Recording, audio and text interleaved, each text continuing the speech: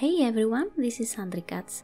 I hope you're all doing well. In today's video we will check out all you need to know about the Vespoid Lattice, so where to farm it, and I will also show you how you can craft all of these sweet mounts. But before we do that, don't forget to subscribe to my channel and hit that bell so you get notified when I upload. Alright, let's get to it. First and foremost, let's see what the Vespoid Lattice is.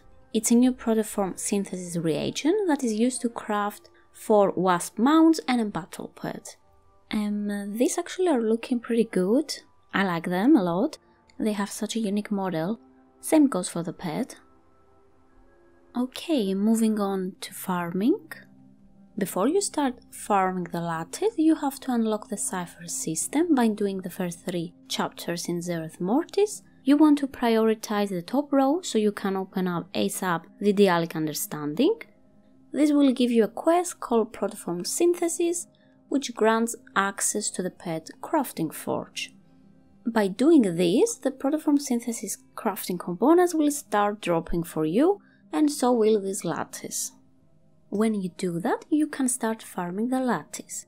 It has a small chance to drop from most Vespoid mobs in Zereth Mortis, and a tiny bigger chance to drop from 2 rares, the Feasting and Zatojin, if I'm correct. Don't know how to pronounce that. There are a couple of places to farm the Vespoid mobs. I chose to farm where Feasting spawns, so right about here. And you basically kill all of the wasp-looking mobs, the Vespoid ones. If you want to keep track of all of your kills, you can import this string, a nice person posted on Warhead comments, into the Rarity add-on. According to this add-on, the drop chance is 1 in 200 kills. From my experience, I saw 2 in 340 attempts, and they actually dropped in the first 5 minutes of farming. But I continued farming a little longer, up to 30 minutes, and I didn't see any more drops. Okay, let's see how much they sell. I am on a high populated server in EU, so if you are in a medium or a low population, you might see it going for a higher price. In my realm, they go 40k each, so that's a total of 80k in less than 30 minutes. You can either sell the Vespoid Lattice or you can use it to craft one of these really cool Wasp Mounts. Okay, let's check out how we can craft these one by one. First, you have to unlock the mount crafting station if you have not yet. You have to get to the Sopranian Understanding from the Cipher console to unlock the final song questline. And the starting quest is the Finding Tally in Pilgrim's Grace. Once you complete that, you need to wait for the daily reset and complete the following quest. Now you should be able to find schematics for the mounts, collect the required reagents, and begin crafting your own mounts in the Synthesis Forge. Okay, first mount you can craft with the Vespoid Lattice is the Bronzewing Vespoid. To get the schematic for it, you need to simply enter this building right here and turn on your right in the main room. The item is at the top of the ramp inside the small pyramid statue. Once you take it to the Synthesis Forge, you can see it requires Genesis mode, this drop from any mob in Zereth Mortis.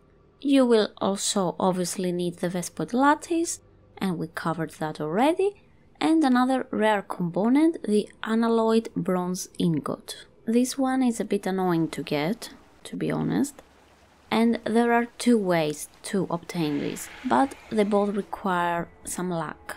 First method is to purchase the Olia Cache from Olia Manu. If you don't see this NPC outside of Farim's cave, you need to learn the Cipher console spell Altonian Understanding and complete the quest line that will appear. If you got a lot of ciphers of the first ones and you are done with your cipher system, you can spend them on buying this Olia Cache and the ingot might be inside. The second method is to unlock the Repository Enclave, one of the hidden Locust Shift treasure rooms. To see this, you must first research Material Understanding and Alec Understanding, and complete the chapter A Means to an End. Then you have to find the glyph to unlock the repertory enclave room. It's a bit tricky to find it, so I'm gonna try to explain it as best I can. Come to this location and you can see the graphite repose facility on your left. You want to go down here, and on your left there's a small cave. Go inside that cave, and as you enter, turn on your left. The glyph should be on the wall. Interact with it to unlock the hidden room, and now to use it you have to gain at least 60 cosmic energy by killing mobs and gathering the small orbs in the area. Once you obtain enough cosmic energy, go to the graphite repose building and use the locus shift and take the interior locus. You will now see a new locus shift upon the platform at the northwestern side of the room, which you can use to travel to the repertory alcove.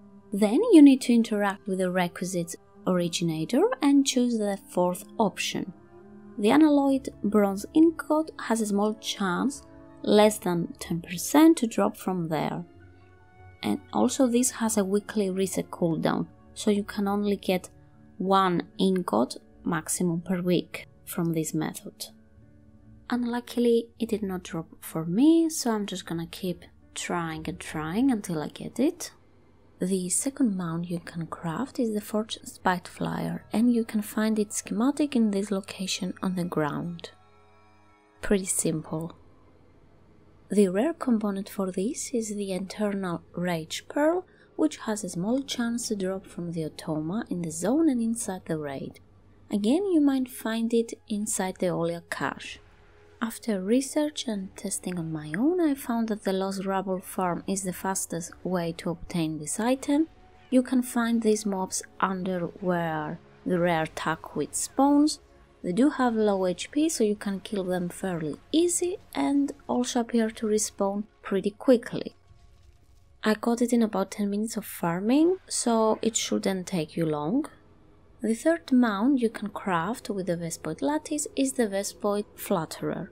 You can loot the schematic for this mount in this location. If you have flying unlocked, you can just simply fly there. If you don't, then you need to complete the chapter A Means to an End to unlock the locus shift locations. You need to collect 30 cosmic energy and go to the graphite repose. Use the locus shift to Tertius locus and then jump below the platform to get your schematic. The rare component for this is the Wind's Infinite Call, which drops from the enhanced avian mobs. You can find a lot of them in the island where the raid is. On the east side of the map, the drop chance is as usual below 1%, but they are not very hard to kill. After almost 2 hours of farming, it did not drop for me yet, so don't give up. Keep trying. I guess it will drop eventually. And last but not least, the last Vespoid mount is Buzz. You can find the schematic from a treasure called Palm Covered Relic. The drop chance is around 6%, so you might need to farm it a few days until you get it. It has multiple spawn locations. The rare reagent for this mount is the Protoform Sentience Crown, which drops from Automa and Gyro mobs, with elite mobs having a higher chance to drop it, but since I struggled to kill them, I went to the Blooming Foundry. A lot of people recommended it in Wahed, as it has plentiful Automa that can drop it. The respawn rate is very fast, and they are quite easy to solo, which makes it a good place to farm the item. If you want to speed up the process, you can buff yourself from the enhancement consoles. If you have unlocked all of the second column in the cipher system, you can have up to 5 buffs for an hour. And that's all for today. Thank you so much for watching, and if you got any questions or anything you would like to add, comment down below. Don't forget to subscribe to my channel if you have not already and hit the notification bell. If you have found this video helpful, drop a like. Good luck with whatever you're doing, and I will see you in the next one. Bye!